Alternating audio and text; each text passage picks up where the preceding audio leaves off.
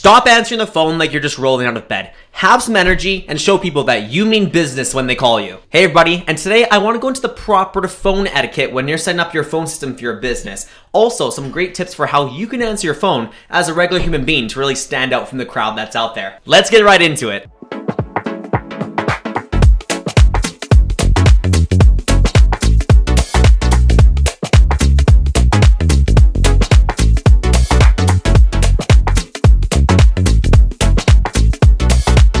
Hey everybody, welcome back to the Yard Dogs channel, the place that we share information and tips about how you can grow your home service business and take everything that you do to the next level. Today, I want to start by saying I cannot believe how bad some companies are when it comes to answering the phone. We live in a society where you need to answer the phone when someone calls you, in addition to making sure that you have a good way to respond to an online form that they submitted, or have a way that they can text you, or have a way that they can have a channel that doesn't require talking on the phone, but the phone call is not dead. In fact, for a business, it's more alive than ever. Have you been in a situation where you're, trying to reach your bank or you're trying to reach customer service on some end of your platform, and more than anything, you don't want to go through all these different press 1 for this, press 2 for that. You just want to talk to somebody. And I get frustrated sometimes because some companies will throw you into all these different IVR menus about, you press 5 for this. And then, okay, listen to the next 17 options about what you want. You just want to talk to a person. So it's so important that when people call your business that they have a way to talk to a person as soon as possible. Now, there's a way to do phone calls properly, and there's definitely a way to answer phone calls in a wrong way. And today, we're going to jump right into it. All right, so the very first thing I want to point out, if you're going to be answering phone calls for your business, it is extremely important that you set a time that people can call you, and make sure that the times that you're operating are listed on your Google listing page, on your Facebook page, and it's consistent. If you're open from Monday to Friday from 9 to 5, it needs to say the same times on every single platform where people can find that information. Now, if you're open at 9 a.m. on a Monday, you need to be answering your phone at 9 a.m. on a Monday, okay? Your hours of operation are the times that you 100% of the time answer the phone. And if you miss the call because you're on the other line or you just miss it by chance, you need to reach out back to the person within about 5 minutes before their attention span goes. And remember, if you're in business and you miss a phone call from somebody, the second you don't answer, they go back to their search inquiry and they phone your competitor.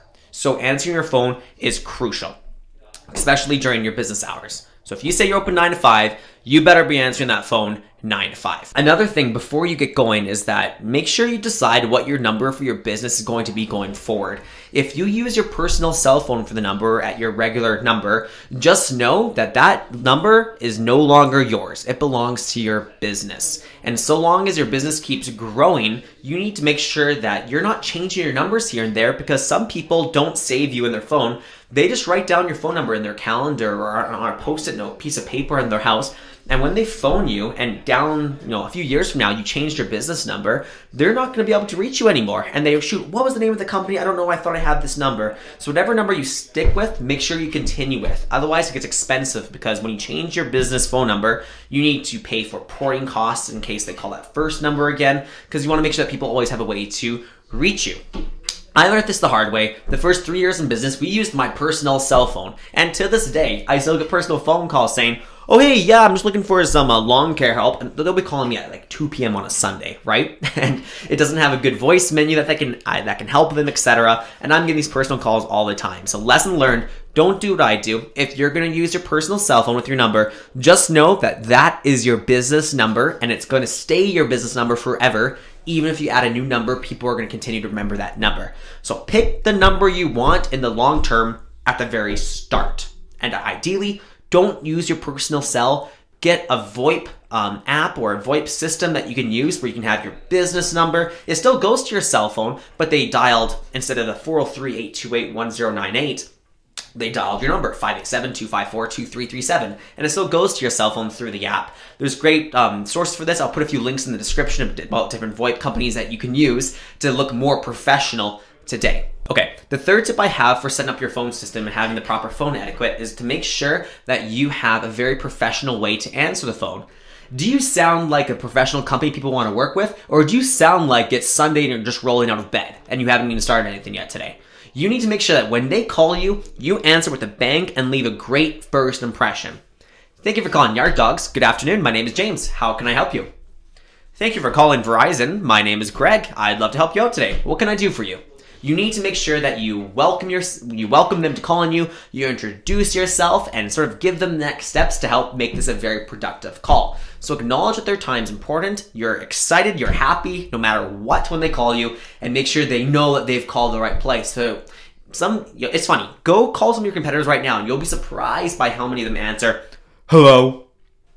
"Oh yeah, what's up?" They'll be driving their vehicles and whatnot. You hear the car in the background. No, you need to make sure you answer the phone in a very professional way, because these days in business, the standards are only going up, my friends. They're not going down. So make sure you answer the phone like $1 million company if one day you're going to be $1 million company. My fourth point is that you cannot be answering your phone like this anymore. Picking it up when you're driving, you need to be able to write notes. You need to be able to address the person's concerns. So you need a hands-free device.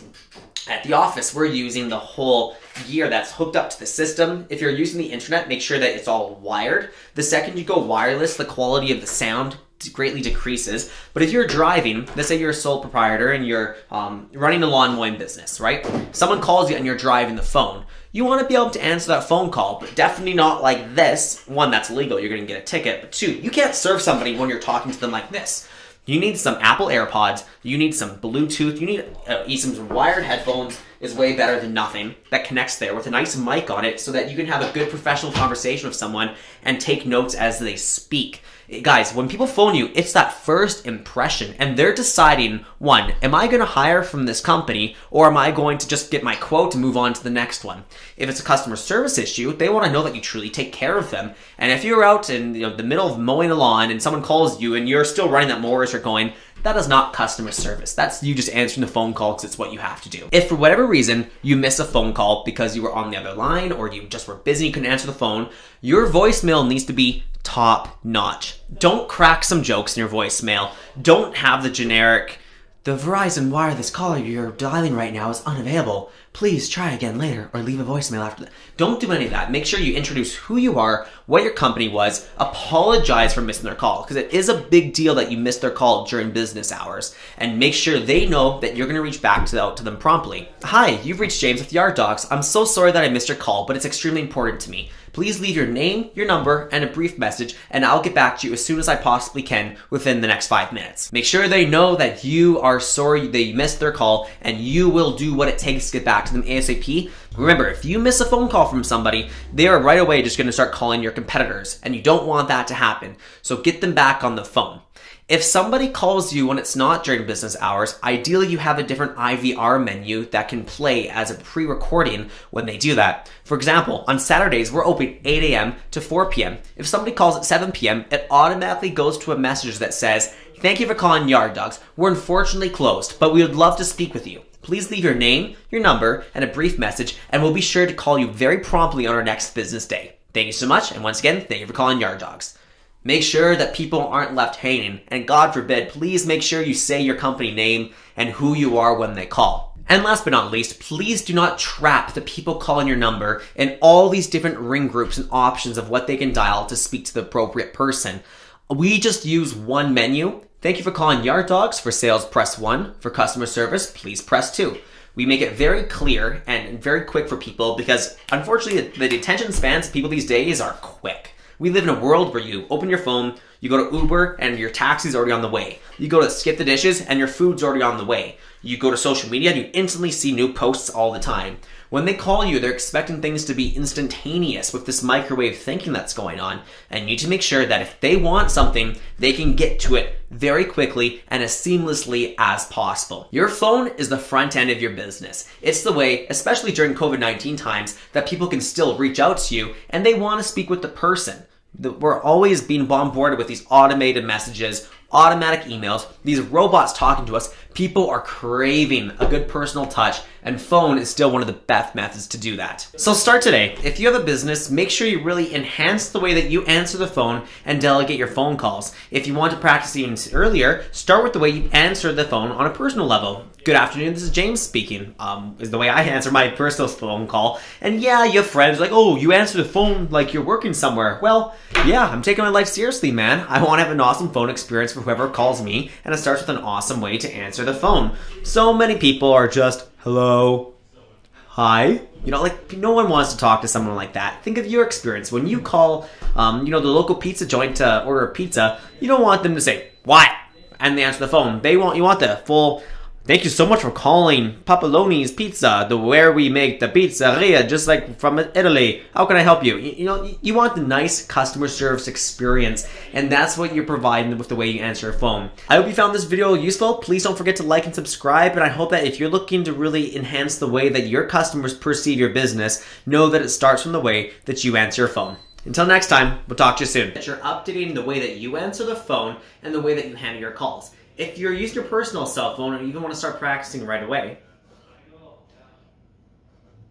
so start today. If you have a business, make sure you really enhance the way that you answer the phone and delegate your phone calls. If you want to practice even earlier, start with the way you answer the phone on a personal level. Good afternoon, this is James speaking, is the way I answer my personal phone call. And yeah, you have friends like, oh, you answer the phone like you're working somewhere. Well, yeah, I'm taking my life seriously, man. I want to have an awesome phone experience for whoever calls me, and it starts with an awesome way to answer the phone. So many people are just, hello, hi. You know, like, no one wants to talk to someone like that. Think of your experience. When you call, the local pizza joint to order a pizza, you don't want them to say, what?